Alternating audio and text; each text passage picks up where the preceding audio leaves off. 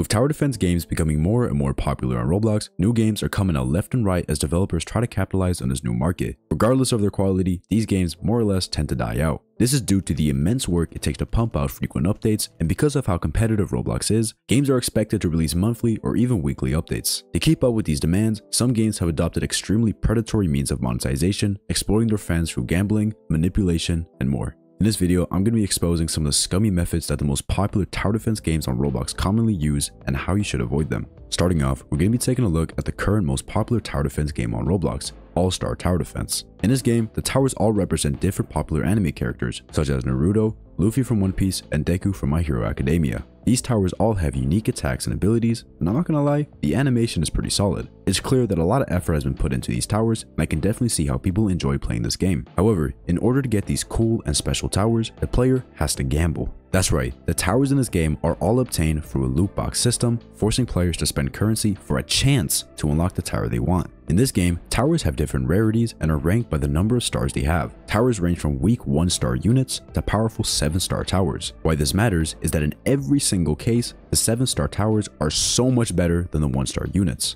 For example, a 1-star Humble Swordsman 2 costs 500 cash to place and has a DPS of 833.33. In comparison, a 7-star Awoken Humble Swordsman costs 1000 cash to place and has a DPS of 5428.57 when accounting for its damage over time. That is ridiculously better value and makes a 1-star tower entirely useless. The rarer and harder to get version is objectively better, so essentially All-Star Tower Defense isn't a strategy game and rather a game solely revolving around who can grind for the best towers. This is not how a tower defense game is meant to be played. For comparison, let's take a look at BTD6, arguably one of the most popular tower defense games on the market. Each and every one of the 23 unique towers are balanced to be a similar level of strength and have their own purpose. This makes the game fun and strategic as you figure out combinations of towers to beat each game mode. Meanwhile, in ASTD, how good you are is solely reliant on what towers you have. Because of that, there's a strong desire amongst players to get the most powerful towers. But how much would one player have to spend on average if they want the 7-star tower I previously mentioned? When the Humble Swordsman 2 was available, you had a 2.5% chance to obtain it. That means on average, you would have to spend 150 Stardust when considering the free 10 spins you get every 3 multi-spins. To get that much Stardust, you'd have to spend 1,830 Robux in the shop. You then have to go through the expensive process of evolving it to 7 stars, which requires 11,250 gems and 2,200 coins worth of towers. To get that amount of gems, if you're purchasing 500 at a time, which is the amount you need to purchase if you want to summon 10 times, it will cost you a total of 5,625 Robux. Adding that to the price of the Stardust, you get a total of 7,455 Robux. If you have Premium, that's $74.55 worth of Robux, but without Premium, you're spending an insane $93.19. That means you're spending on average nearly $100 to get a single tower. The worst part is, you could very well end up spending several hundreds more, as you're not even guaranteed to get the tower at these odds.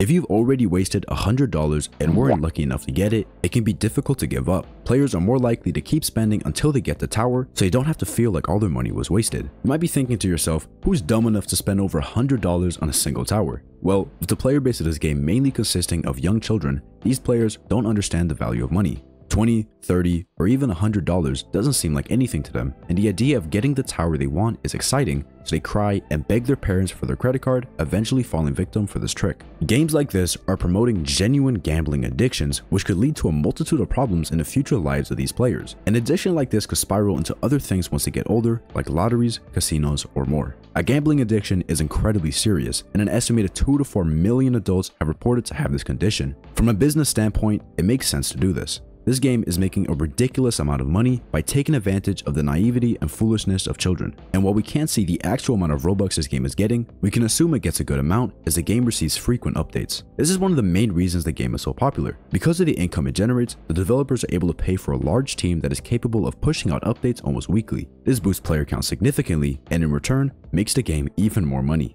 For a game like TDS, which is currently the second most popular tower defense game on Roblox, due to the fact that they don't make money through gambling, updates release much less often. The game has been receiving small updates every 1 to 2 months, consisting of skin crates or balance changes to towers. This is much less exciting than the brand new towers that ASTD often receives. It has been nearly 300 days since TDS introduced a new tower, which was the Warden that came out in Halloween last year. This has majorly affected the player count at TDS, and this is why so many other tower defense games use greedy and scummy methods to make money. Without a large income, it's simply really difficult for a tower defense game to thrive. While I've only talked about ASTD, this is definitely not the only game that has predatory forms of monetization. Before it got taken down for copyright reasons, a Skibidi Toilet tower defense game was absolutely killing it, having over 100,000 concurrent players. This game had pretty much the same gambling system as ASTD, but worse. To get the rarest class of tower, which was mythical, you had a 0.1% chance of getting one from the crate. Each time you wanted to spin for a tower, it cost 100 coins or 900 coins for 10 spins. That means on average, you would have to spend 90,000 coins, which would cost at least, with the best value packs, 11,245 Robux. That's $112.46 with premium and $140.57 without premium. That's absolutely ridiculous, and unlike ASTD, the towers in this game suck.